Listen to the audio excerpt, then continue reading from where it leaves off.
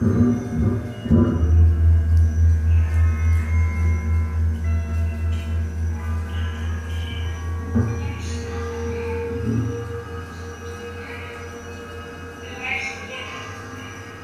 David Toop. I'm a musician and a writer. My relation with art and music is quite complicated, I think, because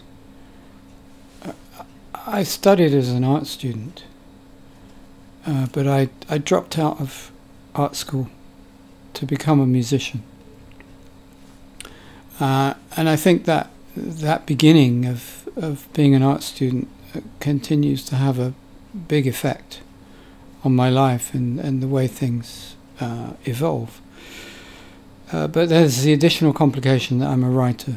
So you always have that tension, I think, between being a performer, for example, and the more analytical side of things, of being a writer.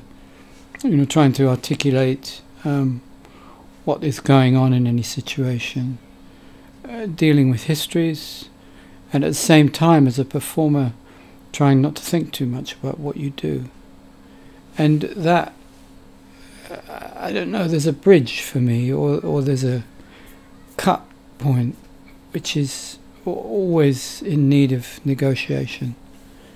And always the feeling that one activity shouldn't overpower the other. In a way, they should feed each other. But the art thing is interesting. I mean, these days I get asked to write more about artists, or people, I should say, who are working in the gaps between different kinds of practices. And I find that very interesting. I find it very interesting to think about what I do as not embedded in one particular practice. I talk about fluidity of practice. So, for example, thinking about how it's possible to go back to one of the activities which was important to me when I was a teenager, which is drawing, and think about the way in which that becomes part of my work as somebody who works with sound and works with listening. And similarly, to think about the instrument, the question of what an instrument is. How does that connect with non-physical manifestations? You know, like the way we think about ideas and how they translate into writing. So, yeah, I mean, really, it's kind of a lifetime's investigation to work all of this stuff out. So.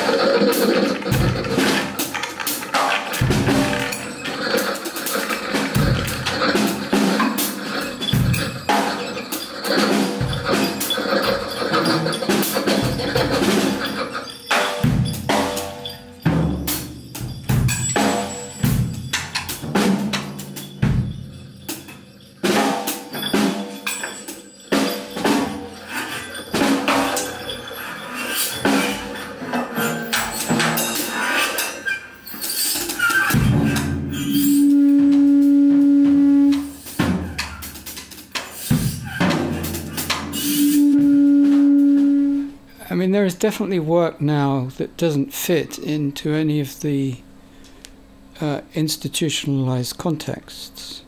So maybe it fits best on YouTube or in just small gatherings of people that are almost secret. And I quite like that. You know, I like the fact that one is definitely a group of people in the know. But on the other hand, the other aspect of it is access can be completely random. So somebody in Thailand can come across it and think, "Oh, this is strange. What's this?" But that situation comes about partly because of the way distributing technology has developed, but also the way people work with sound or think about sound and listening, that has changed. So it moves away from straightforward music or straightforward art gallery stuff. That I find very interesting.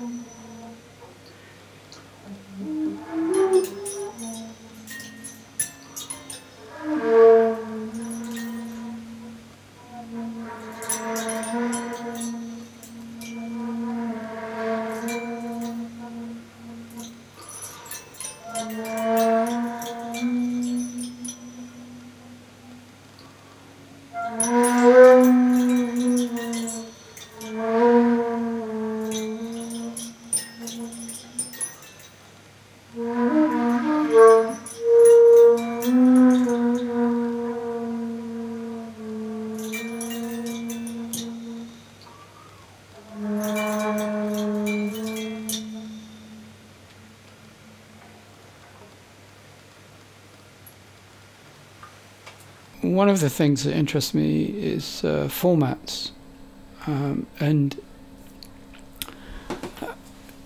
the thing I always say is, you know, there's no point in if you don't think about the setting in which your work is created, then you're not really doing anything new or experimental.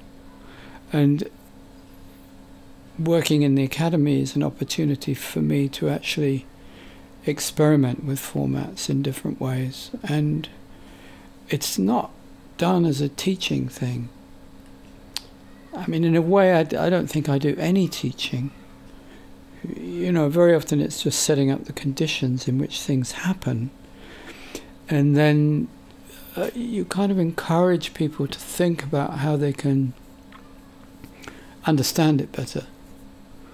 You know, so for 12 years now I've done improvisation classes. I would say you can't teach improvisation, but you set up a situation in which people improvise without talking about it too much, and then you also set up a situation in which they can think about it and begin to comprehend what's going on.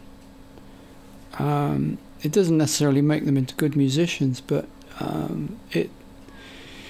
I think they can learn a lot about how to work in groups, how to work cooperatively, how to analyze the dynamics of any given situation. So that to some degree is about formats, you know, and it's creating more open situations.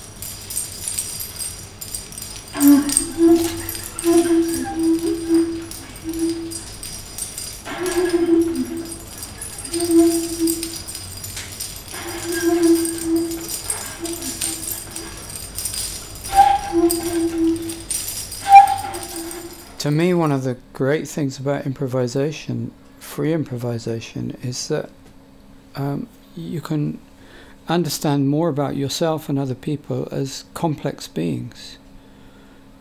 You know, the idea of identity as being singular, I think, is wrong. You know, we're all complicated. We're all many people. You know, we're all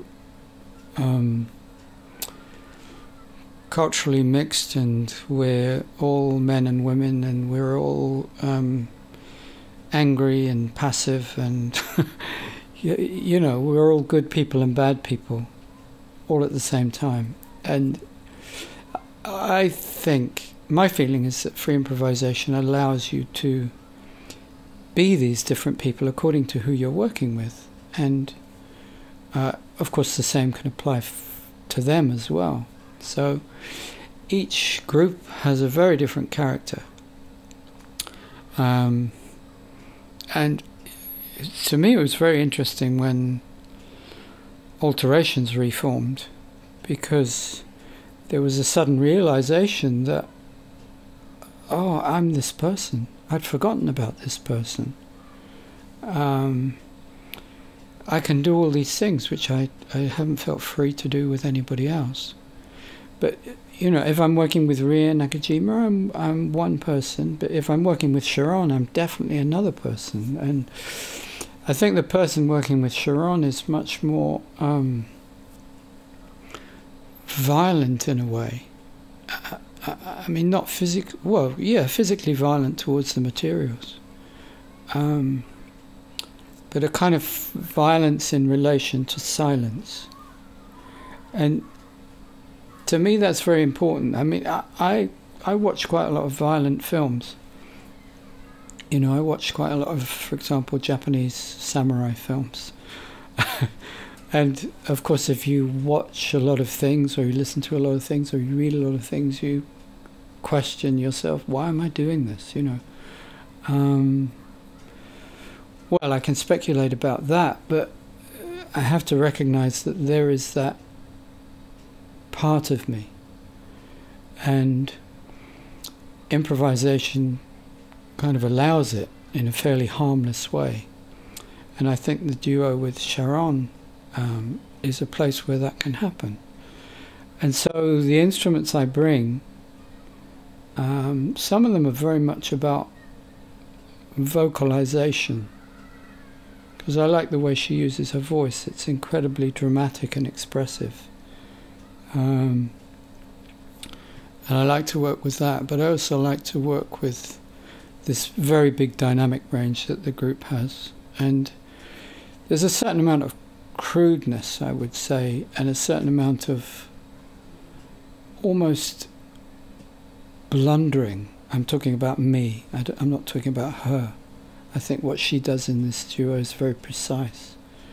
And years ago that would have worried me, but it doesn't worry me anymore. It's like, well, okay, that's just what happens, and acceptance, you know?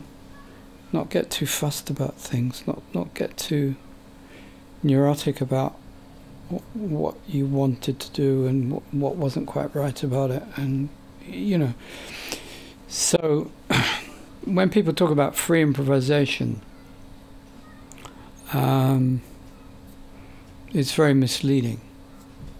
But I think of it to some extent as being having the personal freedom to allow these kind of things to happen.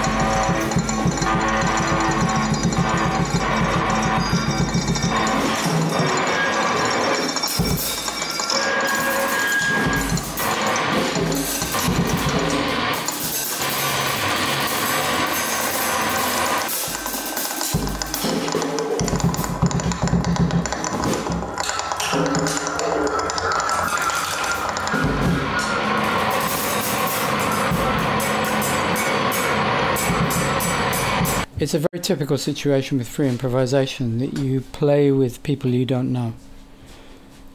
So one minute you're playing with people who you've known for maybe 40 years, and then the next, someone you've never met. You don't know their name, you don't know who they are, they're just this stranger. And I think what that tells you about is the human capacity to adapt. You know, we do it easily in conversation. You're introduced to someone, here's so-and-so, and you're into a conversation, and sometimes that conversation is good, and sometimes it's hopeless, it's terrible. It's the same with the music. But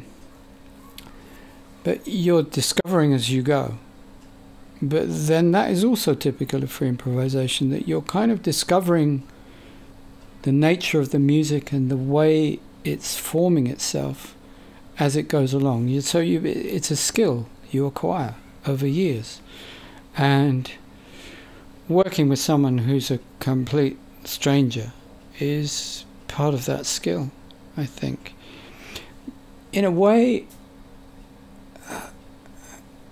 I mean, free improvisation isn't like tabula rasa. It's not blank slate every time.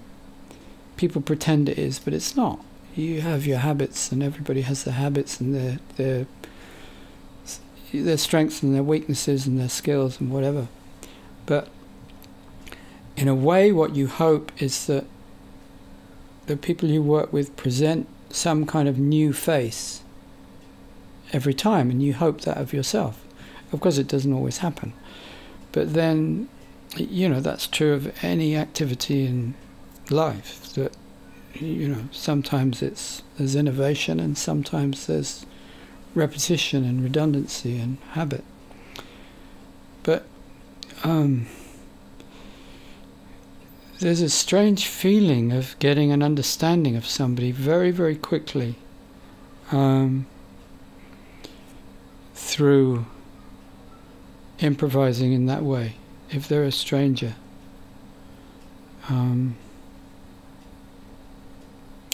And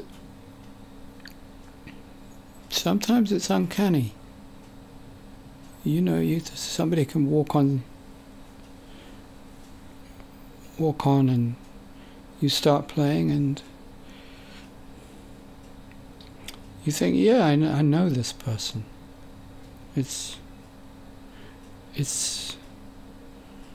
I mean, maybe that happened with Sharon. She said to me, will you play? So I'm not interested in rehearsing with anybody or trying anything out. You stand up in front of an audience and you get ready to make a fool of yourself, really. And particularly if it's somebody you'd never worked with, it could be terrible. But immediately you understand, okay, this is the character of this duo or this group or whatever it is, and you act accordingly. In the same way that, you meet somebody and you might be kind of swearing and being, you meet somebody else and you'll be very polite, and it's just the nature of human engagement, not just with people, with any situation, with objects, with environments or whatever.